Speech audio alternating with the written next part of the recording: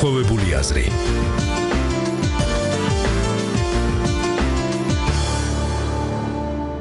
მოგესალმებით, მე ვარ გოგა ჩანადირი. ჩვენ ძალიან საინტერესო თემა გვაქვს დღეს საზოგადოებრივ რადიოზე, ეს არის ვაჟკაცობის ინსტიტუტის ევოლუცია საქართველოში. ძალიან ფართო თემა, დღეს ძალიან ასე ვთქვათ, სხვადასხვა ორგანიზაციები, საერთაშორისო ორგანიზაციები თუ არასამთავრობო ორგანიზაციები, საზოგადოება თვითონ სხვადასხვანაირად განიხილავს თვითონ არა მხოლოდ ამ ევოლუციის საკითხს, არამედ თვითონ ამ ტერმინსაც ვაჟკაცობასაც. ძალიან საინტერესო სტუმრები ყავს ეთერში. ესენი არიან ბატონი ლადოკახიძე, ექიმი, მოგეხსენებათ ის საკრებულოს თავმჯდომარეც იყო თბილისის. ოღონდ ჩვენ ამ შემთხვევაში პოლიტიკას არ შევეხებთ, კონკრეტულად შევეხებით სწორედ ამ ვაჟკაცობის თემას. ბატონი საზაფირალიშვილი, ფილოსოფოსი და აი ახლახან შემოგვიერთდა სტუდიაში უკვე ლაშარამიშვილის მსახიობი. ვიდრე ჩვენ დავიწყებთ საუბარს, მოგესალმებით, გამარჯობა ბატონებო. მოგესალმებით. ვიდრე დავიწყებთ საუბარს, თვითონ რა არის ეს ევოლუცია, რა შეიცვალა და რა მოხდა? მოდით განმარტოთ სიტყვა ვაჟკაცი. რა არის ეს ვაჟკაცი და როგორ გვესმის ჩვენ ის და როგორ ესმოდა ჩვენს წინაპრებს. ბატონსა, მოდით თქვენა დავიწყოთ. თუ გნებავთ ამას ფილოსოფიური ახსნა მივიცეთ თუნდაც. ეხლა შემოსვლისას ვიხუმრე, რომ ესეთი თემა აქ ჩემი აქ მოსვლა ნიშნავს, რომ ვარ სახელგანთქმული ვაჟკაცი, რომელიც კომპეტენტურია ამ სფეროში. მე ხა წმინდა კულტუროლოგიური აზრით რას ნიშნავდა, თქვა, ქართულ ტრადიციაში ვაჟკაცი. ნუ ვაჟკაცი ნიშნავდა მამაკაცს, რომელიც თავის მამაკაცურ ფუნქციებს ასრულებს და რომელიც რაღაცა გარკვეული ზნეობის რაღაცა მაღალი ნიშნულების მატარებელი არის. ამას ნიშნავდა, ეს არ იყო მხოლოდ მებრძოლი, ეს არ იყო მხოლოდ თქვათ ის ადამიანი, რომელიც ხმლით ჯობნიდა ყველას ან მუშტით ჯობნიდა, რა, ეს იყო ამავე დროს ძალზე მაღალი ზნეობის მატარებელი და ზნეობის ეს ძალიან მნიშვნელოვანი რაღაცა იყო, ძალიან მნიშვნელოვანი მომენტი იყო და აი ასე ფასდებოდა. ეს იყო აი ის ასე ვთქვათ კრიტერიუმი, გნებავთ ფორმა, გნებავთ რა ვიცი გადაყალიბი, რომლის მიმართაც შეთანადებას ცდილობდა ახალგაზრდა ადამიანი. ბატონო, თქვენეული გაგებით რა არის ვაჟკაცი? სრულიად ვეთანხმები. ჯერ მადლობას მოწვევისათვის, მსმენელს მაყურებელს დიდი მადლობა ყურადღებისათვის, რომ გვითხოვენ. სრულიად ვეთანხმები ბატონ ზაზას. ვაჟკაცობა სხეულის ნაწილი არ არის, სულის ნაწილია. შიგნით არის. დიახ. ვაჟკაცობა არის რწმენის ეგიდით შემოსილი ეთნოკულტურული ვალდებულებების მხებზე დამდები, ისტორიის პატივმიმგებელი, ასაკის პატივმიმგებელი, თაობათა მეკავშირე, ქალის მიმართ პატივის და იმის გამომლენელი, დამცველი. ეს ერთობლივია, ეს არ შეიძლება იყოს ცალკე რომელიმე თემაზე მიბმული. სწორად თქვა მუშტზე, მოხერხებაზე მარტო. ამიტომ თვითონ ეს ვაჟკაცობა კაცებს რომ ვაჟკაცია, ნამდვილი თუ არის შიგნით დაირწყვენს, იტყვის რა ვაჟკაცი ვარ, ჩვეულებრივი ადამიანი ვარ. ვაკეთებ იმას, რასაც უნდა ვაკეთებდე. თუ ვიღაცას გაუჭირდა, მივალ ხელს მივალწი, წამოვწევ. დონორია ვაჟკაცი ბუნებით. გასცემს, ვამპირი არ არის, წართმევა არ გამცემია. გამცემია. მე მაინც ფიქრობ, რომ უნდა თავი ადამიანი ხო სხვისთვის იბადები. ზუსტადაც და მე ვფიქრობ, რომ ამისი სხვადასხვანაირი ფორმა, გრადაცია, მაგრამ შიგნით სული, მაინც შიგნით სული არის ვაჟკაცობა. და ყველაზე მთავარი კიდე ერთი მთავარი ადამიანი ახლა გვარი, ჯიშის, ჯილაგის, ოჯახის, წინაპართ სამემკვიდრეოსი, გენეტიკური კოდის გადამცემი, ბევრი რაღაცებია, მაგრამ ამის თავი და თავი არის ალბათ ის სამყოფელი, სადაც შენ თვითონ ხარ, სახლობ, დაფუძნებული ხარ, განმტკიცებული ხარ, შენ სამშობლოა ესა. იქ ვლინდება ბრძოლისველზე კიდე რაღაცები. ბრძოლისველი მე არ გულისხმობ მარტო კარგად იარაღია ბრძოლას, გონებით ბრძოლა, სადაც მიმდინარეობს, სადაც შენი უპირატესობის მოპოვების შანსი გეძლება აი იმ დაგროვილი შენი განათლებისა და სხვებისაგან სამაგალითოდ მიღებული ცხოვრების ანალიზის შედეგად. ეს ყველაფერი ვაჟკაცობის ნაწილია. ძალიან საინტერესოა. მოდით მოვუსმინოთ ლაშარამიშვილის ბატონს. თქვენი აზრით რა არის ეს ვაჟკაცი თქვენი გაგება? პირველს ყოვლისა მოგესალმებით. ასეთი ორი ბუმბერაზე ადამიანის გვერდში რო დგას ადამიანი და სიტყვას რო იწყებს ალბათ ნაწილობრივ ხო ისა ცოტა ის უნდა იყოს რა ქვია ხა ძირფესვიანად თქვენს ბატონებმა თუ რა არის ეს მე ერთ მაგალითს პატარა მაგალითს მოვიყვან რაც ჩემი შვილის აი შეიძლება ითქვას 10 წლის ბიჭის ნაბიჯმა განმასვიფრა ხო და ძირფესვიანად ჩვენ ბაბუამისი ერთი მეორე ბებიამისები ეხლა რო ვისაუბროთ ჩვენ ძალიან იშვიათად ვხედავ მას მე ჩემი მეგობრები უფრო ხშირად ხედავენ ვისთან ერთადაც ან სკოლაში ან ასე შემდეგ და უფროსი მეგობრები და ყოველთვის როდესაც მე აი თქვა სადმე მივდივარ თანამეინახები ჩემი მეგობრები რო არის სულ მიმყავს მე მაპატეთ ხა ცოტა შეიძლება სხვაგან წავიდე მაგრამ და სულ ალბათ ნაწილობრივ ჩემი მეგობრების მაგალითზე იზრდება ხო მე ვერ დავიყვეხნი ჩემი მაგალითზე მეთქი მე მაპატეთ იმიტომ რომ დღე და ღამ გარეთა ვართ გამოსულები ამასინათ მოვიდა პერანგი ქონდა შემოხეული 10 წლის ბიჭი ახლა ვინ აყოფილა 10 წლის და ვის არ მუშტი გაუქნევია და ნუ დედამისი რაღაცას ეჭუბება რომ ბელავნება რომ რა არის ეს და როგორ შეიძლება 10 წლის კაცმა ასე რატო უნდა რაღაცა და ჩუმად არის და ახლა რომ მორჩა ჩემო მეუღლე მასთან საუბარს გამოვიდა სხვა ოთახში და შევედა რომ ბიჭო რა მოხდა გამოგები რაშია საქმე ადგა და მე თვალცრემლიანი კაცი იმასთან არაფერი არ თქვა მამა ჩემ კლასელ ბიჭსო ორი ბიჭიო აი ესე იქით-აქით თითქნენო და ხელს კრავდნენო იქით მივარდაო აქეთ მოვარდაო იქით უყურებდიო და არ მისულიყავი და არაფერი არ უნდა მეთქვაო და აუვარდა ტირილი და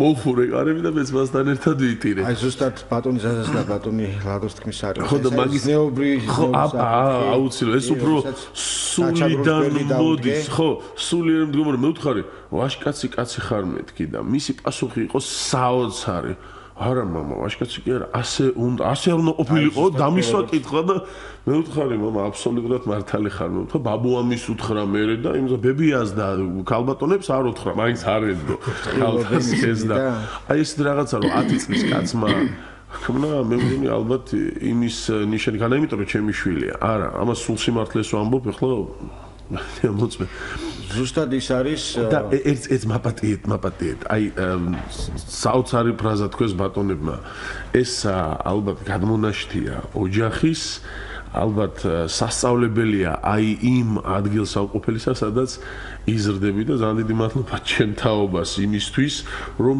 ცოტა მაინც ისწავლა უფროსი თაობისგან ცოტა გაწვეთილი ფრაზა კია ეს მაგრამ მაინც რა მე ესეთ ხალხთან ერთად ვარ და ვინც არ არის ასეთ ხალხთან ერთად ვაი იმას მე მაპატიეთ ესე იგი ჩვენ ლაპარაკობთ ევოლუციაზე ვაჟკაცობის ინსტიტუტის ევოლუციაზე ძალიან საინტერესო ახსნა იყო ძნელია არ დაგეთანხმოთ თუ გავითვალისწინებთ ასე ჩვენს კლასიკოსებს რომლებსაც ძალიან ბევრი უწერიათ ამ ვაჟკაცობის ინსტიტუტის საერთო ვაჟკაცობისთან დაკავშირებით ეს იქნება პოეზიაში თუ ლიტერატურაში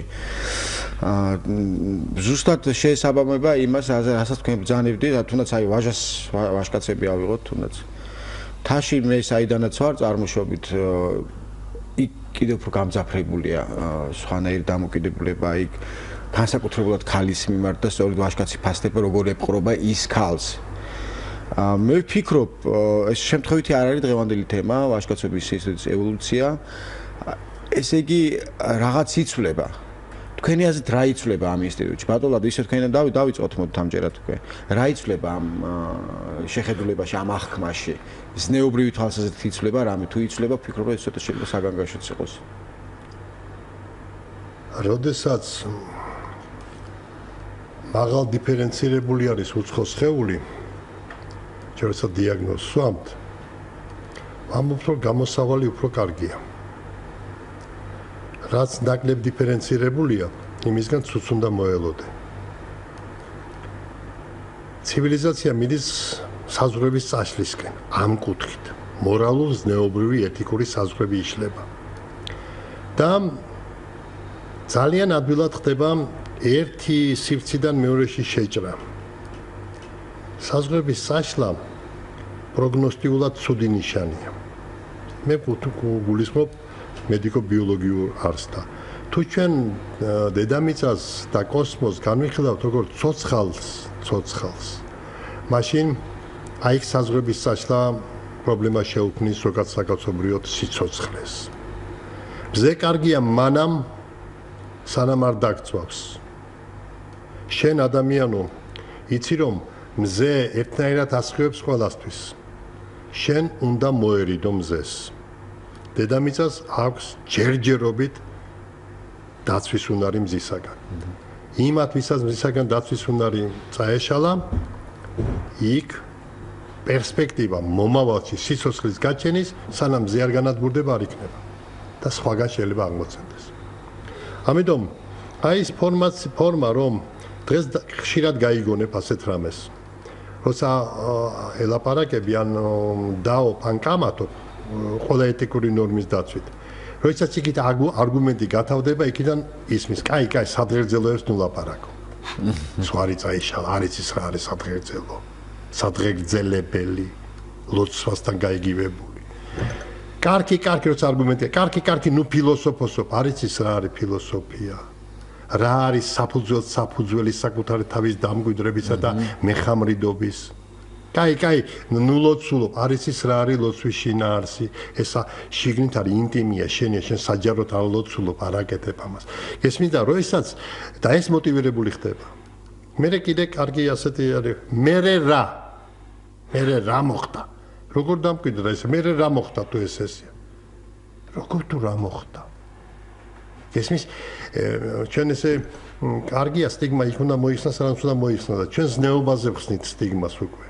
მორალურ-ეთიკურ ნორმებს სტიგმირებულად ვთვლით და გვინდათ მოხსნა და გინდა ეს კულისები გავხსნა და იცი რა, ცოტა ხანში ალბათ ის მომხიბლელობა, რომელიც ჰქონდა კინოს ფილმს, რომელსაც შენ უყურებ, სადაც შენ განიცდიდი იმ აქტიორის მიერ გადატანილ განცდებს, პრობლემას, ფიზიკურ სულიერს, დავას. დღეს ვირტუალურ სამყაროში კომპიუტერთან დავიჯდები, მე გაცნილი კაცი და ყველაფერს ამას გავაკეთებ, აქტიორს ჩავსვამ მარტო როცა მომინდება. გესმის, აი ეს მოხდა. მე ვფიქრობ, რომ ეს მოხდა. და ევოლუცია დეგრადაცია და ევოლუცია ეს ერთმანეთის საინტერესო ოპონენტები არიან, მაგრამ ერთად დადიან. ამიტომ დღეს იცით, ის რისი ახსნა შეიძლება მეცნიერულად, ლოგიკით, ნელა, დამშვიდებით გავიდა ქუჩაში და ყვირილი უფრო მეტი ამაზე, ვიდრე ლოგიკური მსჯელობა. დღეს სადმე გაიგონებთ, შენ მართალი ხარ, არა აუცილებლად სიტყვა არა გაქვს დამთავრებული და ოპონენტი შემოდის შენთან. იქნებ და იქიდან დავიწყო, დიახ, თქვენ მართალი ბრძანდებით, მაგრამ აი ეს ვერ გავიგე და მოდი ამაზე გავაკეთოთ. მედიცინაში და განსაკუთრებით მეცნიერებაში და განსაკუთრებით მედიცინაში ძალიან საინტერესო ფორმა არის კონსილიუმის ფორმა. როდესაც ძალიან ჭობენ და შეიკრიბებენ. და როგორ ასე ფიქრობ, დიაგნოზის დასმაზე კი არა. დიფერენციალური დიაგნოზი უნდა დაისვას. კითხვის ნიშნები ბევრია გაჩენილი და ცდილობენ ჩხილებს გარეთ გამოიტანონ ის საკითხი, რომელზეც თანხმდებიან. და ეს ყველაფერი სხვისთვის კეთდება, ეს დიაგნოზი ისინი იმიტომ ჭობენ, რომ ვიღაცას ვისგანაც ამათი შველა ელოდება, იმათმა უშურველად, უანგაროდ თავისი დღეს ეს არ არის. დღეს ცოდნაც კი ანგარებიან სივრცეში მოეპყრო. გესმის, მე თუ არ შემეკითხები, არ გიპასუხებ და შემეკითხები და პასუხის რიგში რაღაცას მოგთხოვ. გესმის, აი ეს მოხდა. ორი რამეა სიკეთე და ცოდნა, რომელიც ერთ ადამიანში ვერ ეტევა. ერთი სული გაქვს ვიღაცას მოეფერო, სიკეთე ვერ ეტევა. ერთი სული გაქვს, ბავშვს დაინახავ, მოხუს დაინახავ, მეორე ერთი სული გაქვს, რაღაცა თუ იცი, ვიღაცას მოუყვე. გესმის, ადამიანის ბუნებრივი თვისება არის ეს. და დღეს ამისი ბუნების წინააღმდეგ წავიდა კომერციალიზაცია სარგებლის მიღების კუთხით და ევოლუცია რო ვახსენეთ, დღეს უკვე შეიძლება ვაჟკაცობას სხვა კუთხით განიხილონ ბიტკოინების არიქოს. მეტად ბატონის ასე ლაპარაკობდით ბიტკოინებზე რაღაც აი უნდობლობის ფენომენზე, რომელიც გაჩნდა ამ საბანკო სისტემაში და საერთოდ დიდი მადლობა ბატონო, მოდით ბატონს მოусპირებთ. რა იცვლება ამ ვაჟკაცობაში ან იმ შეხედულებებში, რომელიც თქვენ უკვე აღნიშნეთ? საერთოდ იცვლება ადამიანის ზნეობრივი რელიეფი, აქ ვაჟკაცობა მხოლოდ ერთი ასპექტია იმის ზნეობრივი რელიეფის. საერთოდ იცვლება გლობალურ სამყაროს თავისი მოთხოვნები აქვს და ჩვენს ვიცვლებით გლობალური სამყაროს მოთხოვნების და მიხედვით. იცით, ხდება ძალიან ბევრი რამის დანგრევა. გლობალურ სამყაროს, რომელსაც ვერ გავექცევით, მიხვდებით იმისა, რომ ვიღაცები მოგვიწოდებდნენ, რომ რაღაცა დიდი გალავნები აგვეშინებდნენ, გარშემო და გავკარებოდით ამ საუბრს, ამას ვერასად ვერ გავექცევით. აქ თავარი არის, რომ ჩვენ მოვძებნოთ ამ სამყაროსთან ჩვენი ინტერაქციის ფორმები. რა მიმართება შეიძლება ქონდეს ამ სამყაროსთან. ერთ რამეს გეტყვით, რომ გლობალური სამყაროს ჩვენთან შემოვიდა ძალიან უცნაური მოწოდებით. ეხლა მე კონკრეტული მაგალითზე ავაგებ ჩემს შევლობას. უცნაური მოწოდებით ეს იყო 90-იანი წლების შუა, როდესაც ასეთი თეზისი გავრცელდა საქართველოში. მე მუდმივად ვასვადევნებ ხოლმე სოფელობრივი ნაკადებს ჩვენში და ესეთი თეზისი გავრცელდა, ძალზე პოპულარული გახდა ჩვენს არასამთავროებს შორის, განსაკუთრებით ეს 90-იანი წლების ბოლოს, რომ ჩვენთან ლიბერალური დემოკრატია ვერ დამყარდება თუ ესეთი მკაცრად ტრადიციული საზოგადოება გვექნება, რომ ტრადიციულობა ეწინააღმდეგება ლიბერალიზმს. გასმით და რომ უნდა წასულიყო მთელი ძალისხმევა უნდა წასულიყო ტრადიციული ღირებულებების დეკონსტრუქციის გზით კულტურის განგრევისკენ მარტივად და ასე შემდეგ და ასე შემდეგ. შედეგად ვიღებთ რას? მე ახლა წმინდა სტატისტიკურ მაგალითს დავასახელებ. სხვას არაფერს. ყველას გაგვიგია, რომ შეერთებულ შტატებში ალბათ წელიწადი არ გავა, რომ ერთი ან ორი სერიული მკვლელი არ დაიჭერონ, ხო? ან არ გამოსწი შეიძლება მეტიც, მაგრამ რასაც იჭერენ. ან თქვათ რუსეთში მუდმივად არის სერიული მკვლელების პრობლემა, თუმცა საბჭოთა კავშირის დროსაც კი, სტალინის დროსაც კი უბრალოდ იმალებოდა ეს ფაქტები და საიდუმლო ინფორმაცია იყო, ეს არავის არ ატყობინებდა. ესმით და თქვენ წარმოიდგინეთ, რომ ინდოეთში მთელი აი იმ ხნის განმავლობაში რაც აღრიცხვა ხდება, ერთადერთი შემთხვევა იყო სერიული მკვლელის ეს იგი ქვეყანაში, რომელიც მოსახლეობით 4-ჯერ აღემატება შეერთებულ შტატებს და რავის 6-ჯერ თუ 8-ჯერ რუსეთს. რაშია საქმე? აი საქმე სწორედ ის არის, რომ ტრადიციულ ნორმებს აქვს პრევენციის ძალა.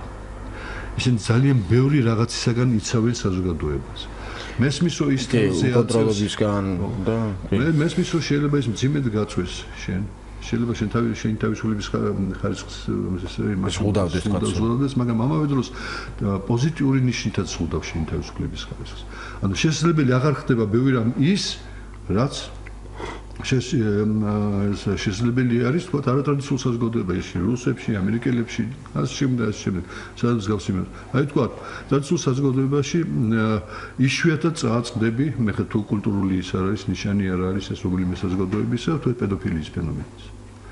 ეს ცნობილი რაღაცა არის. ტრადიციულ საზოგადოებაში იშვიათად ნახავ შენ ერთ-ერთს კესიანთა ქორწინების შესახებ. თუ ეს ტრადიციული საზოგადოება, თუმცა კი აქაც განსხვავებები არის, ახლა მე არ მინდა რომ გავაზარელო, ზედმეტად საუბარია, ახლა ტრადიციული საზოგადოებაა, თქვა ფილიპინური საზოგადოება, მაგრამ იქ თქვა რაღაცების იმედს სხვა დამოკიდებული. ანუ გლობალურ სამყარო მოდის ძალიან სახიფათო ნაბიჯებით. ჩვენ თუ ძალიან გონივრები და ძალიან უღირთა შინაგანი ძაღლი არ შევინაჩვენეთ მასთან მაშინ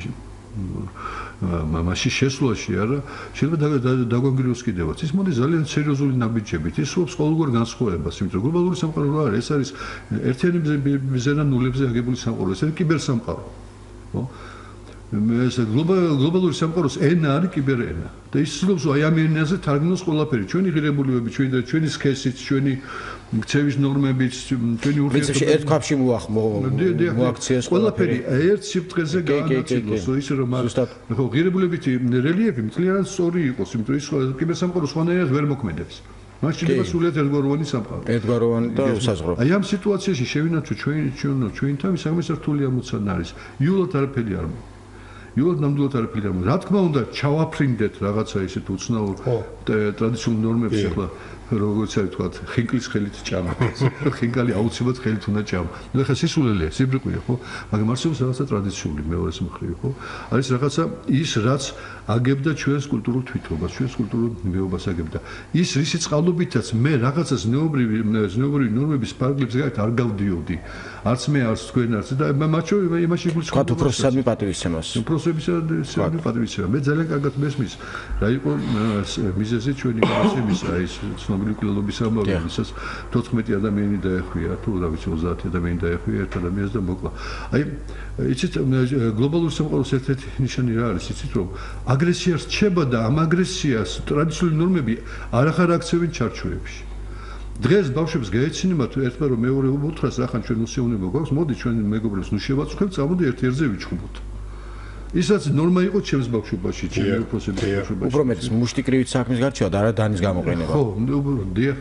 გესმით, დღეს გაეცინებათ, იმიტომ რომ აი ეს ნორმები, რომლებიც აი ეს ტრადიციული ნორმები, რომლებიც მოქმედებდა და გადმოდიოდა მამიდან შვილზე, შვილიდან შვილი შვილზე და ასე შემდეგ, ეს დიფუზია მოხდა ამის ყველაფერს, ეს შეერწყა იმ სამყაროს გაიფრონტა და რაღაცა ისეთი ამი კაი ამი ესეთ მუქცე გადმომიყვანე ბადონზაძე.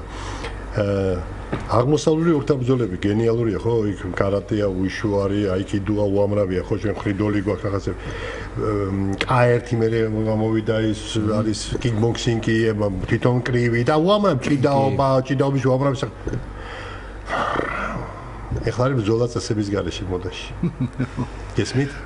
ვერ ჩაეტია. აი ის ნიველირებაო ერთიანი და ნოლიანები. დიახ, ნიველირება. აი შენ იქა ერთადერთი არ უკვინო, ესა დაანჩენი და ხო სიცოცხლის საში დააცერნება არ მიაყნო. საჯი იქაც არის, მაგრამ ხედავთ როგორ აი სად მივდივართ? მივდივართ წესების გარეშე.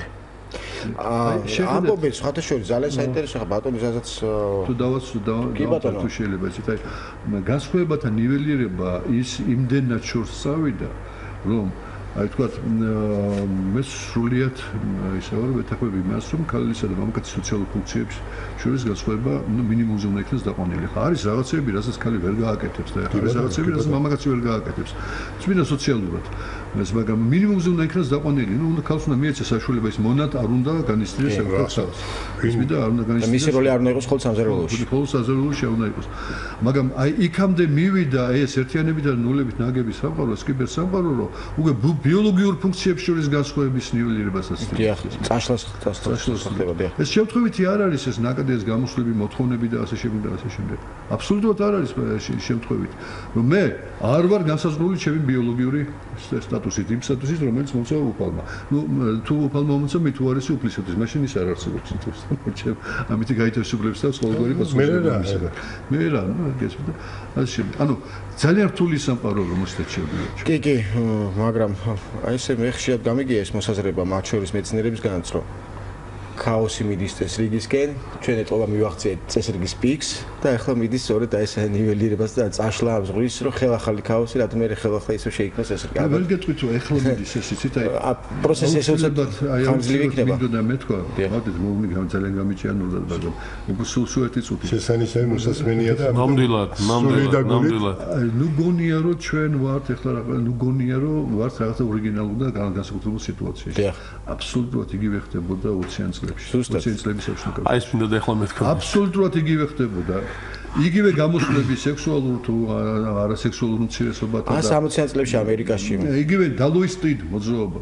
აი ამას ეს არ ჯერა ხომ არავის რო ვამბობ, მაგრამ ეს დოკუმენტები არსებობს ამისი რომ ეს დალოისტები მივიდა იქამდე რომ ცხადია, აი როგორც ჩვენი პოლიტიკური კოლექტივები ბოლშევიკებსაც თავისი რაღაც სიხისტეები ქონდა საზრუნდა რომ თურმე ოჯახი ეს არის წმინდა ბურჟუაზიული წარმონაქმნი, რომ სქესობრივი ცხოვრების დაფარვა ეს არის წმინდა ბურჟუაზიული რამ, რომ კაპიტალად აქციონეს სქესობრივი ცხოვრება და რესურსები თავისუფლად უნდა მიდიოდეს და რები ხდებოდა გასაგებია და ჩვეულებრივი ორი მაგალითი არსებობს, რომ საიმისო თუ ქართველი მშრომელები დაერწმუნებინათ, რომ სქესობრივ ცხოვრებაში არაფერი სამარცხვინო არ იყო და დასამალი ორჯერ საქართველოში ერთხელ ზესტაფონში და ერთხელ ბათუმში საჯარო სქესობრივი ცხოვრება მოაწყეს კონკავშირლება. არ გადავრიოთ, მე ეს არ ვიცოდი. ეს რომელ წელს იყო? აი ზუსტი წელი ამას, მაგრამ 20-იანი წლები. 20-იანი წლებია. არ გადავრიოთ. ასე რომ არ გეგონოს რომ რაღაცა ისეთი ხდება. ეს მე აუცილებლად გაიფანტება, იმიტომ რომ ზარღვი მთლიანი ადამიანისა რა. კი ბატონო. აი ერთი ჩანართი. კი ბატონო, კი ბატონო. ჩემი შემეცნებიდან და ჩემი გონებიდან არ ამოდის ფილმი რომაული ალდადაგები. სადაც შიშველის სხეულის ნაწილი არ ჩანს, არც კაცის, არც ქალის არსად. კოცნა არ არის, ერთადერთი კოცნა არის. და ისეთი ემოციაა, ისეთი სიყვარული და დღევანდელი ფილმები ეროტიზმმა, პორნოგრაფიამ, გაშიშლებულმა სხეულმა და არაფსიცივეა. არაფერი არ არის. ესმის საით მიდის სამყარო. იქითკენ მიდის, სამწუხაროდ იქითკენ მიდის.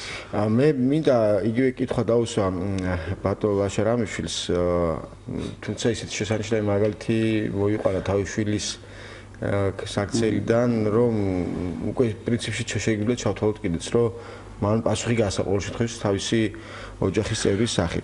მე მინდოდა მეკითხა ბატონ ვაშასთვის მაინც არის თუ არ თვალშისაცემეს ვაჟკაცობის ინსტიტუტის ევოლუცია, თქვენ როგორ უყურებთ ამ საკითხს? მე გეტყვით, აი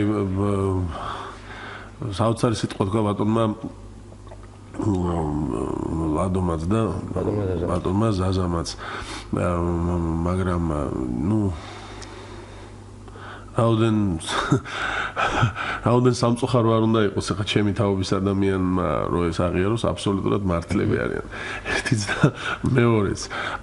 აი რა შეიძლება რომ თქვას ადამიანმა ამ თემასთან დაკავშირებით დღევანდელ დღესთან, ჩემ თაობასთან, ზუსტად ალბათ ის პატარა კი არა, საკმაოდ დიდი პრეტენზია მაქვს ამისა, რომ უფროს თაობის ხალხი ასე საუბრობენ, თუნდაც ჩვენ თაობაზე, ან უბრალოდ აი ჩვენს ახლანდელ საზოგადოებაზე. მაგრამ ერთი აბსოლუტურად მართლები ვბრძანდებით, მაგრამ მაინც მინდა ვიკითხო უბრალოდ. აი დაგეთანხმეთ კიდეც ბატონ ზაზა, 20-იან წლებში ეს ალბათ იმდენად არ ჩანდა, რამდენადაც ეხლა. ეხლა სოციალურმა ქსელმა აბსოლუტურად ყველაფერს მემაპატიეთ ამ ინფორმაციის ხელმისაწვდომობა. ხო, აი გადაუარა. ზუსტად 2 დღის უკან მკითხულობ რაღაც სტატიას და მივედი იქამდე, სხვადასხვა სამჯერ ოთხჯერ წავიკითხე და მართლა ასე ვფიქრობ მეც. იმდენად სწრაფად ვითარდება მოვლენები, ყოველ დღე ახალ-ახალი ინფორმაცია იმდენად მოდის, ცუდი, კარგი, მაგას არ აქვს მნიშვნელობა, რომ წინა დღის გავიწყდება კიდეც ახალი ინფორმაცია, აი წინა ამბობდი რა ეს როგორ მოხდა რაღაც, რომ უკვე მეორე დღეს ის არაფერი არ არის ამ ინფორმაციასთან შედარებით. მე ისე თქმა მინდა. ბატონმა ჯემალ ბაღაშვილმა საოცარი სიტყვა თქვა ერთ-ერთ ინტერვიუში, უბრალოდ პატარა ნაკვეთს ვიტყვი. დოზირებაშია საქმე. რამდენად დოზირებულად მივაწოდებთ თუნდაც ჩემს შემდეგ თაობის ადამიანს აი ამ ინფორმაციებს. ბატონი ნიკიტა მიხალკოვის ფრაზას ვიტყვი კიდე რამოდენიმეჯერ წაკითხulis მაგ და შემდეგ ვიდეო ვნახე, თუმცა მთელი ლექსია წამიკითხია და თუმცა ვიდეოც ყოფილა. მაგრამ წაკითხული ჯობდა ისე. ვინც აი ეს ტექნიკური ამბები გამოიგონა, ხო? თავის შვილებს 1 საათზე მეტს არ აძლევენ იმის საშუალებას, რომ უბრალოდ იყვნენ ონლაინში. ან უბრალოდ ამით ისარგებლონ. ზიან წიგნს კითხულობენ, ინფორმაციას იქიდან იღებენ. ნაკლებად საშიშია ასეთი საზოგადოება, როდესაც ის უფრო თვითონ მიდის იქამდე თუ როგორი უნდა იყოს და რა თქმა უნდა ვიღაცის ბიძგით.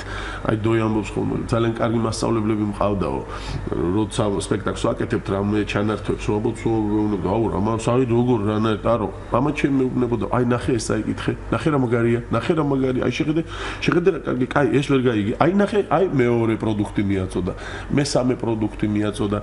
ეს დოზირებულად ხდება, აი დოზირებული თუ იქნება აი ამ საშინელება სოციალური ქსელის მიწოდება ახალი თაობისთვის, მე მგონი ბოდიშვიხნი მით ეძახიან ის ოქროს მილიარდს, იმ მილიარდში მე მგონი რაღაცა პატარა ადგილი ჩვენც გვექნება. ეს ერთი და მეორე. მე თუ მკითხავთ, საერთოდ ზღვარი უნდა იცოდეს.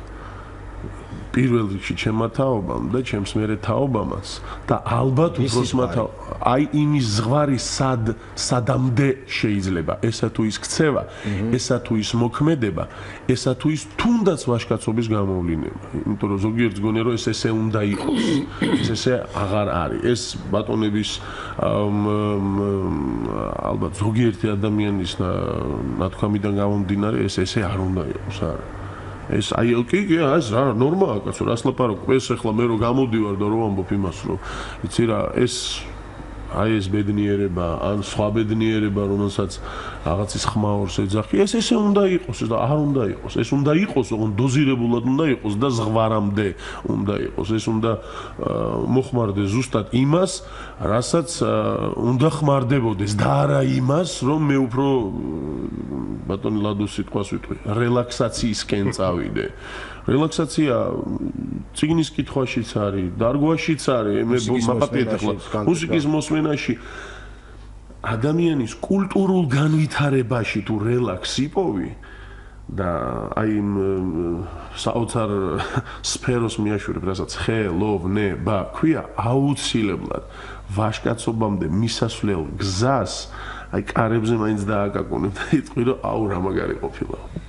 მე თუ მკითხავთ აი ზღვარსა და დოზირებას შორის გადის აი ეს ჩვენი იქამდე მისვლა რასაც აი მართლა ხელოვნურად საერთოდ ვერ დააწესებ ადამიანის საქმეს. არა ეს ისე ბატონზაზა ისე ოჯახიდან მოდის. ოჯახიდან და პიროვნებიდან მოდის. ხო რა თქმა უნდა. არის მომენტი როდესაც იმდენად ღლის ინფორმაცია რომ შენ თავს ზრუნავ შენ თავს ინფორმაციით და იღებ მხოლოდ რაღაცა გარკვეული ტიპის ინფორმაციას. ადაპტაციის ეპოქაში არიან ადამიანები, რომლებიც ფიქრობენ, რომ ვაჟკაცობა ეს არის რაღაცა კონსერვატიული აზროვნება.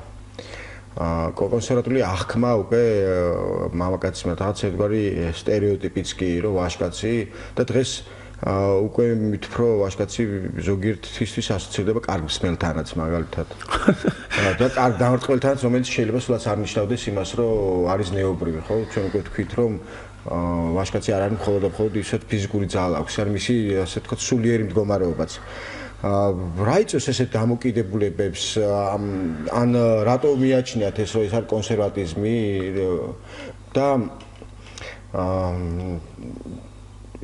და თითქოს ეს მოყავთ ამასთან ბრძოლის საშუალებად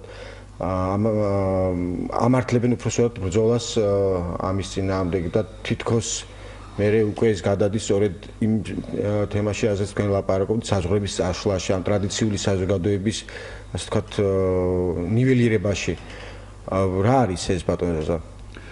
ну რა გითხრათ ახლა ეს ბუნებრივია მე წეხანაც თქვი რომ 90 წლების შუაში დაიწყო ეს უცნაური თეზისი რომ აი ჩვენთან ლიბერალური დემოკრატია ვერ დამკვიდრდება თუ ტრადიციული ნორმები არ დაინგრა მე ამას სრული სერიოზულობით გვარების დასახელების დასახელებაში აი ეს დემოკრატიის განვითარების შემეგობრება დარჩა ის ხალხი მაგრამ სწამდათ ასე სწამდათ როგორც ათიმცნება წამს ვიღაცას ეს სწამდათ იმ ადამიანებს წერდნენ ამის შესახებ საერთოდ ბევრს წერდნენ რა ქართული კულტურის დეკონსტრუქცია საჭირო და იქ აი ქართულის უფრო ეს აშინელება, ის რაღაც აშინელება და ასე შემდეგ და ასე. ეგ რას ის ხდებოდა ესა. ყოველთვის იქნება წინააღმდეგობა იცით და პროგრესსა და დაკონსერვებას შორის, კონსერვატიზმს შორის. ყოველთვის იქნება რაღაც წინააღმდეგობა. ეს იცით ჩვენ შესულივართ იმ სამყაროში, სადაც ლიბერალური და კონსერვატიული თეზა იქნება მაპატიეთ მაქსიმდელი ჰეგელმა თქვა ეს, მაგრამ ნუ მარქსისტულად არ იქნება დიალექტიკურ წინააღმდეგობაში იქნება ერთმანეთთან. ესე იქნება. თავარი არის რომ ჩვენ არც ერთი არ დავკარგოთ. ეს არის თავარი ის არის რომ არც ერთის მახეში არ აღმოჩნდეთ არც კონსერვატიზმისა და არც ლიბერალიზმისა. რომ საკმარისი იქნება ერთ-ერთის მახეში აღმოჩნდე რომ შენ მკვდარი ხარ უკვე. ეს არის აი სიტუაცია როგორც აი ოდისევსის სილასა და კარიბდას შორის გადის ხო და საკმარისი უნდა გადაუხვიოს არა ის დაღუპულია იმას რომელიღაცა იმას ნემს მოკლავს არა ესე გველი სიკვდილი როგორც კი ჩვენ დავარღვევთ ამ წონასწორობას ახლა მექანიკურად ამორს ჩვენ ერთმანეთთან ვერ შევარწმოთ, ესეთი მექანიკური შერწყმის არაჩვეულებრივი მაგალითი მოვისმინე ბატონო ლადო, ვიცი რომ თქვენ მოგეწონება ძალიან და საგანგებოდ შემოვინახეთ თქვენთვის. ამას წინებზე ერთი ქართველი პოეტი არ დავაზუსტებ ვინ იყო და რა სქესის იყო. ეხლა მოგლა აცხადებს რომ ვერაფრით ვერ წარმოვიდგენ რომ ლექსი ვეფხვისა და მოყმის ავტორი ჰომოფობი იყო. ესე იგი ამან ისე დამაბნია რომ აღარ ვიცოდი რა უნდა მეთქვა მისთვის. უცნაური კრიტერიუმი მიუყენა და ლექსი ვეფხვისა და მოყმის ავტორს. ასეთივე შეიძლება თქვა ლექსი. ხო, რა თქვა პრომესას გეტყვით რომ ერთნაირი სქესიანთა ქორწინების მომხრე ადამიანები ვაჟას იშველებდნენ როგორც იმას რა ქვია. ნუ აი ვაჟა შემეცოდა. ეცით აი არ შეიძლება. ნუ რას იზამ ახლა? აი ეს თავგარიანობა ხო გეუბნებს გასწავლე. შეიძლება ილიასაც იშველებენ სხვა. ილიასაც ხო. შეიძლება კი. მოწამოიდგინეთ ხა ილია ნუ ლიბერალი. ეს ლიბერალიზმი არ არის ახლა მე როგორც ფილოსოფოსი გეუბნებით ეს არის პოლიტკორექტულობის ისა დოქტრინა რომელიც დიდი ხანია თავის ლიბერალიზმში ზოგჯერ ეს დიდი ხანია თავის თავწყაროებს მოწდა უკვე. მას საქმე აღარ აქვს ადამიანის თავისუფლების იდეასთან, იმდენად რამდენადაც ადამიანთან აღარ აქვს საქმე. ადამიანთან აღარ აქვს. მას აქვს საქმე ადამიანის შესახებ რაღაც აბსტრაქტულ წარმოდგენასთან, რაღაც სქემასთან. აი რაღაც კიბერ ადამიანთან თუ შეიძლება და არა რეალურ ცოცხალ ადამიანთან როგორებით ჩვენ სამეურნეო. ეხლა მოდამი არის ნანოტექნოლოგიებთან ერთად ხელოვნური ინტელექტი. მომიცით? აი მიდის აქეთკენ ყველაფერი. ესე იგი კაცობრიობის პრობლემაა ეს სწორი ბრძანა გლობალიზაცია. ეხლა ერთი რამეც არის. გლობალიზაციის ზოგჯერ თავდაცვის ის მithkoms. პატარა მოგზაურებული ასეთ რამ. ვინც ტალღაში შესვლა იცის და ტალღიდან გამოსვლა იცის. სერფინგისებს ტალღის არ ეშინიათ. რაც მეტია ტალღის სიმაღლე, მით პროკეთისემათვის არის. მეორეც ერთხელ სერფინგისტი ვახსენე, ხა დაივერებიც ვახსენე, ანუ კვინტალიც ვახსენე, ხო? დღეს სამყარო გადაიქცა, მე ერთხელ თქვი და სატელევიზიო გამოსვლაში და სამყარო გადაიქცა სერფინგისტებად. ჩარამისელებს წყლის ზედაპირზე, სულ რა ინტერესებს რა არის წყლის სიღრმეში, პლანქტონი როგორია, როგორია მისი ქიმიური შემადგენლობა, ფისხივის სანამდე აქცეს პერსპექტივაში ეს წყალი როგორ გამოდგება, ან ჩაყუნთის შემთხვევაში რამდენი, ჩავარდნის შემთხვევაში რამდენი იქნება რესურსი მის ფილტრებს და ასე. არიან კვინთავები, რომლებიც ჩაყვინთავენ, აი კონსერვატორები არიან, აი ეს კონსერვატორები, ვინც მართლა საფუძვლიანად, ვინც ის იცის საფუძველი, ვინც იცის ის ლიბო, ის ფუნდამენტი, რომელზედაც შემდეგ ადვილად შეიძლება ზემოდან თავისუფლების რაღაც ხარისხი გქონდეს. ტალღების სახით. რა საკვირველია. ამიტომ მე წინამდებობაში არ შეიძლება ახალგაზრდასთან ან შთამომავალთან მოხვიდე. უბრალოდ ხშირად მithkoms ჩვენ ჩავხედავთ ხოლმე სისხლს, როდესაც რაღაცა დაავადებასთან გვაქვს საქმე და უცბად მოგვივა პასუხი, რომ ახალგაზრდა უჯრედებია ძალიან ბევრი. დავეღობეთ. სულად არის საქმე. ბრძოლის უნარიანი რაოდენობა იგივეა, მაგრამ ბრძოლის უნარიანი უჯრედები არ არის იმდენი. და უმწიფარი უჯრედებია. თვალს ატყუებს. ლიბერალურად შეხედობა რაოდენობა შევსებული აგერ რა არა იმას ბრძოლის უნარია, ანუ იმუნოდეფიციტში ის ვერ ღებულობს იმ ადეკვატ ადგილს როლს ვერ იკავებს, რომ ეს დეფიციტი შეამციროს, პირიქით ძლიერდება და ამ დროს გიხარი, ой, რამდენად ბევრია. ინფლაცია. ღირებულება და ინფლაციაში ვართ ახლა. სამწუხაროდ დიდი ინფლაცია არის და სამწუხაროდ ეს მანქანა კიდე ბეჭდავს და ბეჭდავს და საზღვრების საშლაო ეხლა თეთრ და შავ არაქვს ერთმანეთი უყვართ არ უყვართ არ ვიცი მაგრამ ისინი რო ერთდებიან გამყოფია იცი შეხედავ როგორ არ ერთდებიან ისინი ასე არის ზღვები რომლებიც ნახავ სად არის დემარკაციული ხაზი სად გადის 3 ტრილიონი უჯრედი არის ერთ ადამიანში ერთდროულად იღვიძებს და იღვიძებს ყველას თავისი მემბრანა აქვს თავის სადაც ის სეპარატიზმის გვეშინია საქართველოს მოწყობაზე ნუ ლაპარაკობ ხშირად მეუბნებიან ისე მე რაღაცა ჩემი აზრი მაქვს ამაზე და ნუ ამოდი სეპარატიზმია ბიჭო ყველა უჯრედი სეპარირებული ერთმანეთისაგან და უერთმანეთოდ ვერ ძლebენ იმიტომ იციან მათი შრომი მათი არსებობა ერთმანეთის გარშე არ არსებობს მათ საერთო აქვს ყველაფერი ამიტომ აქ რაღაც იცით განათლებულობის ისე იქ მივდივართ სურვილი არ არის სოდნა კი აქ ადამიანს ისის გაგიმრავლეს ტაბულას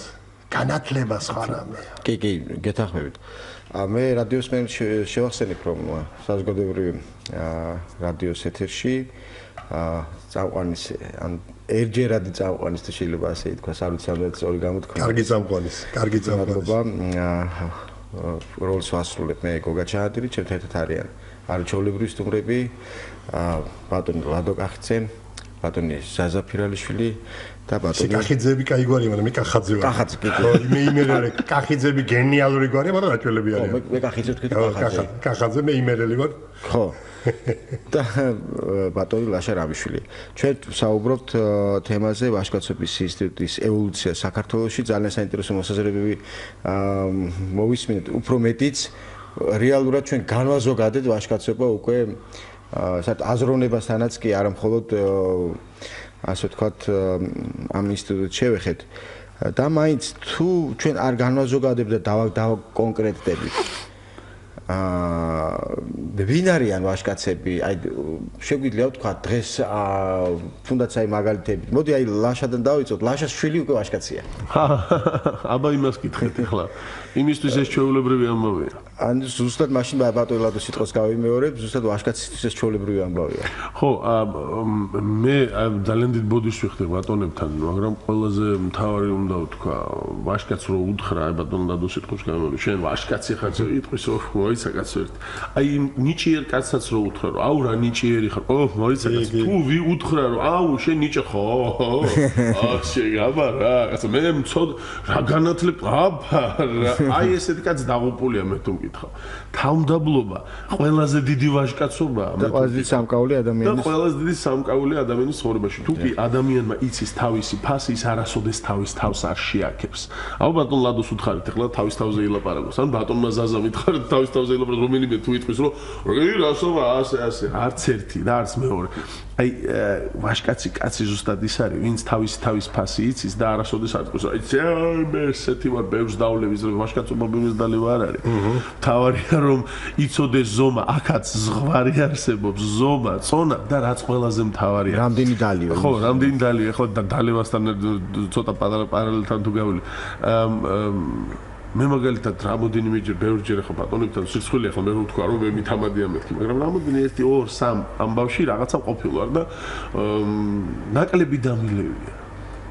აი ნაკლები და მოსულ რატო არ სვავ? ვიჯო მოთხარი უფრო კარგად ვარ, კაცო, ნელ-ნელა შეხედე რა კარგია ბახუსი თავისას შვება, ხედავ იქ უჯრედებს აღვიძებს, რაღაცა უფრო კარგად ვარ. აი დალია ვიჯო კი დავლევ, როგორ არ დავლევ, ბევრს დავლევ, მაგრამ მე ნახევარზე მეტი უკვე აღარ მომინდება და მოდი რა აქნოა მომიყვან, აი აქ იყოს, გულთან ახლოს იყოს და უფრო ტკბილად ვიქნები, უფრო კარგად ხო, არა უკვე რა აი ჩასული ხარ და მეორე დილით რო იძახი რომ აუ რა უბედურებაა. ნაბახუსებსაც თავისი გემო აქვს. ოღონდ ნაბახუსების ზევით არ უნდა ახვიდე. ესეც გარკვეულწილად ვაჟკაცობა. მე მაპატიეთ ახლა ამას იმიტომ კი არ ვლაპარაკობ, რომ ცოტა არ იყოს და შეზედმეტება მინდა ბატონებთან. არა, უბრალოდ მე აი ასეთ სამეგობროში ვიზრდები და მე ამაყება ეს, რომ აი ყველა აბსოლუტურად მთელი ჩემი მეგობრები ჩემზე უფროსები არიან და ისინიც ალბათ ნაწილობრივ მაგალითს მაძლევენ მეც, რომ მივბაძო მათ და ესე მათთან ერთად ვიყო. და ყველაზე მთავარი არსებობს არა სოციალურ ქსელში, არა იქეთ აი იმ საქართველოში, სადაც ჩვენ ცხოვრობთ, ჩვენს თაობაში, ჩემს და შენს თაობაში, ბატონების თაობიდან გადმონაშთი ბიჭები, რომლებიც ბატონების მაგალითზე იზრდებიან და ზუსტად იმ ვაჟკაცებს წარმოადგენენ, რომელსაც ეტყვი რომ ვაჟკაცი ხარ, კაი კაცო ეტყვის ეს. არსებობს ესეთი ხალხი. კი, ბატონ ზაზა, ვინ შეიძლება დაასახელოთ, ვინ იყო თქვენ თაობაში ვაჟკაცი? ძალიან გამიჭირდება მას ლაპარაკი ვიღაცას შევარქვა, ვაჟკაცი და ვიღაცას არ შევარქვა. ნუ ეხლა არა, ვინმე ხო ადამიანები რა თქმა უნდა იყვნენ ჩემ გარემოცვაში, ზნეობრივი ადამიანები, ვისთანაც ურთიერთობაც მიხარობდა და მამაკაცი იყო ჩემს გვერდზე, გრძნობდი რომ მამაკაცი იყო და მას როგორც მამაკაცი შეიძლება მთლიანად უნდობოდი, მაგასთან ადამიანები საბედნიეროდ ბევრი იყვნენ. საბედნიეროდ. და მე ახლა თან მეცით ახლა ძანა ბატონმა და მეც და უნდა დავეთანხმო, რომ ახლა ეს ისეთი ფენომენი არ არის, რომ ერთ შენ ერთის მიაღწიო შენ განათლებასთან, ზნეობასთან რაღაცას, ხო? ხანსხან ახერხებ იყო ზნეობრივი, ხანსხან ვერ ახერხებ, რაღაცა გარემოებები წაგლეკავე, ხო? მაგრამ ყველა შემთხვევაში, როდესაც უკვე ადამიანი განგაწყობს, რომ შენ მასში აი პოზიტიური შეხედავდე, რაც ნათელს უფრო მეტად ხედავდე, ვიდრე ცუც და რაღაცას ეს ნიშნავს, რომ ის მართლაც დადებითი ადამიანი არის და საბედნიეროდ ბევრი იყვნენ მაგისანი. ახლა ესეთი ჩვენთვის ყველასათვის ცნობილიდან ახლა როგორ ვთქვა, რომ შინდისელი ბიჭები ვაჟკაცები არიან. როგორ თქვა და მაგისტანები საბედნიეროდ იყვნენ. მარტო ისინი კი არ არიან ის უსქესო არსებობი კი არ არიან, მაპატიეთ კაპიტები რომ არ ქვია და მარტო ისინი კი არა ვისაც თავისი კომფორტისათვის უნდა ის იმისი რა ქვია რა ქვია მას ანაშის დეკრიმინალიზაცია. მარიხუანის თავისი კომფორტისთვის უნდა არის ფიქრობთ რომ ის სრუნავს იმაზე რომ ვიღაცას დაიჭერენ და ციხეში ჩასვამენ და საწყალი ბავშვი ცრემლებს სრუის იმაზე რომ ვიღაცას ჩასვეს ციხეში. იმას უნდა რომ იმან უკვე თავის სოციალურ წარმატებას მიაღწია, მომღერალია, მსახიობია, უკვე ბომონდის წევრია. იმაშობა რა ქვია მილანში და პარიზში შეუძლია შოპინგზე სიარული გესმით და ეხლა ეს ერთი კომფორტის ესეთი ელემენტი არ უნდა წავართვათ რა მას შეიძლება მოწევა როცა კი მას უნდა თუმცა მარტო მომღერლები და მსახიობები არ არიან ამ თემასთან არა მე სატელევიზიო სახეები გამახსენ და ვიცი იბრძოდნენ ეხლა ამისათვის ხო საკმაოდ იბრძოდნენ ხო ისინი მარტო არ არიან კიდევ ანუ მარტო არ არიან რა თქმა უნდა ეხლა იქ გამოსული იყო შემიყონდა ისეთ არსებობს პრობლემა და არსებობს ფსევდო პრობლემა. რა თქმა უნდა, სიმახინჯეა, როდესაც ძალოვნები იყენებენ აინჯიბეში ჩადებას და რაღაც. ამან უკიდურესი სიმახინჯეა, მე პირადად გახლავართ შეწყალების კომისიის წევრი და ვიცი, აი ჩემ თვალწინ ჩაირმინა ასობით ესეთმა ამბავმა. როდესაც აი ეს ხელოვნურად ხდება საქმეების შეკრება და ნუ ბიც ახლა თქვა ერთი მოსაწევი უპოვეს და ჩასვეს 3 წლით, 4 წლით ჩასვეს, 5 წლით ჩასვეს. ხო ეს სრული სიმახინჯეა რა. კი აბსოლუტურად. მაგრამ მეორეს მხრივ როგორ გითხრათ სათავისოდ გამოყენება ამის გამოყენება საიმისოთ რომ მედროვეობანის და ეს პროგრესის ნიშნად გამოცხადება იმისა ხარს უჭერ თუ არა ამას და მით უმეტეს საკონსტიტუციო სასამართლოს დადგენილების ინტერპრეტაციისას მე მომესწრა ერთი ძალიან სახიფათო ფრაზა რომ ეს რა ქვია ეს დეკრიმინალიზაცია მარიხუანასთან დაკავშირებით რომ ადამიანს თავისუფალი თვითგანვითარების უფლება აქვს კონსტიტუციური უფლება აქვს თურმე მარიხუანას მოწება ვიღაცის თავისუფალ თვითგანვითარებასთან არის დაკავშირებული მაშინ რატო არ არის თქვა სუბოტექსი დაკავშირებული იმასთან მორფი მაგამდეც მივალთ ალბათ ბატონოსას არაყი რომელიც ძალიან არ მიყვარს როცა არ ყიდულობს ადამიანი მაგრამ ბატონო თქვენ გისმენთ ერთხელ მკითხა ჟურნალისტმა ვინ არის შენთვის იდეალური მეოთხარი ერთი გვარდასახელი დამისახელე 300 არაგველიდან მეტი ერთი გამომიყავი და როგორც 300 როგორც ერთი ისე შევიდნენ წაგებულ ომში იმათ არც ანაში არ ქონდათ მოწეული და არც ბოტექსი არ ქონდათ დალეული მაქსიმუმ ორი ჭიქაღვინო ქონდათ შეიძლება ანუ იმათ ქონდათ თავისი წინაპრის, თავისი სუნთქიცე წინაპრის ვალდებულებები ბეჭებზე და ის ბეჭები კარგად დაქონდათ. იმ სიცოცხლის არის დათმობისა, შეწირვისა არ შერწონიათ. სამაგიეროდ აი მე რამდენი ხანი გავიდე და აი ამ ეთერით ვიხსენებ იმ 300-ს ერთად. ასე კოლექტიურ ჩვენ ხე სწორედ ვერ დაასახელებ, იმიტომ იმდენი ჩვენ სასწაულ ადამიანებმა გავზარდეს ჩემი წინათაობის და ამიტომ მე მაგალითები ბევრი გვაქვს იქ. მე უბრალოდ კიდევ ვისარგებლებ ამ ჩვენი ეთერი და ერთ ძალიან კარგ კაცს დავემშვიდობები. დიმა ჯაიანის სული მინდა ვახსენო. დიმამ გაიყოლოს ჩვენი წრემლები. იმიტომ რომ ის როდესაც ლექს კითხულობდა განსაკუთრებით აი ბოლოს როდესაც არ ვიცი წინაგრძნობა ქონდა თუ არ ქონდა ის ტოვებდა წრემლებით ტოვებდა თავის ადგილას. და საერთოდ ადამიანი სასწაული ფენომენია. იცი ადამიანი თავდასხმისათვის არ არის გაჩენილი. ჩვენ ქართველები 14 ანბანში გამორჩეულ ანბანის მფლობელები ვართ. ჩვენი ანბანი თავდაცვის იარაღია, აბჯარია, ეგიდა, ჩვენი სახლია, ჩვენი რწმენაა, ჩვენი ცხოვრება და იმ ქართული ანბანის მოვლა, პატრონობა და იმ ანბანიდან წამოსული კეთილის ნემაღალი სიტყვების მსახურება არის ვაჟკაცობა მეთქე. ბატონო, გეთანხმებით სხვათა შორის თუ არ ჩავთვლით ლათინებს პრაქტიკულად ყველა ის ერი რომელსაც დამწერლობა ჰქონდა დღემდე არსებობს და არ გადაშენებულა ხეთებზე და თქვა ურარტულებზე რომელიც უსმო დამწერლობას იყენებდნენ მოდით იმას ნუ შევეხებით მაგრამ რეალურად ანბანი არის მართლა ჩვენი ფარი თავშესაფარი ჩვენი იარაღი და თავდაცვაც რა ვიცი ჩვენ უკვე უნდა დავასრულოთ მე კონკრეტულად ვაჟკაცებზე თუ დასახელებაზე მივიდოდა საქმე ძალიან ბევრზე გამიგია მათ შორის კულაგლდანელი უნდა ვახსენო, რომელიც კუნთმაგარი ბიჭია. გადმოვიდა კულაო, ჯერ არ დაცემულო. გასოს როგორ არის გარეკახურ ბრავჟანიერი? საჭიდაოში. საჭიდაოში, ბრავჟანიერი საჭიდაოში გარესა. ხო და არის მადლობა ღმერთს, რომ იყვნენ ასეთი ადამიანები, მადლობა ღმერთს, რომ ისინი ჩვენ მაგალითს გვაძლევდნენ და მადლობა ღმერთს, რომ აგერ ლაშა 10 წლის შვილი უკვე იზრდება იმ ფასეულობებით, რომელიც გულისხმობს ადამიანში მაღალ ზნეობას და პატივისცემას. მე უნდა დაგემშვიდობოთ, შეგახსენებთ, რომ მე ვიყავი წამყვანი საზოგადოებრივ რადიოში ამ ერთჯერადი გადაცემის გოგა ჩანატირი, ჩემი სტუმრები იყვნენ ბატონი ლადო კახაძე და არა კახიძე, ბატონი ზაზაფირალიშვილი და ბატონი ლაშა რამიშვილი. ჩვენი საუბრის თემა იყო ვაჟკაცობის ინსტიტუტის ევოლუცია საქართველოში. თავარზე რაზეც ჩვენ შევთანხმდით, ვაჟკაცობა ეს არის მაღალი ზნეობრივი ზნეკეთილი ადამიანი. სულიდან რომელიც მოდის. დიახ. ნახვამდის.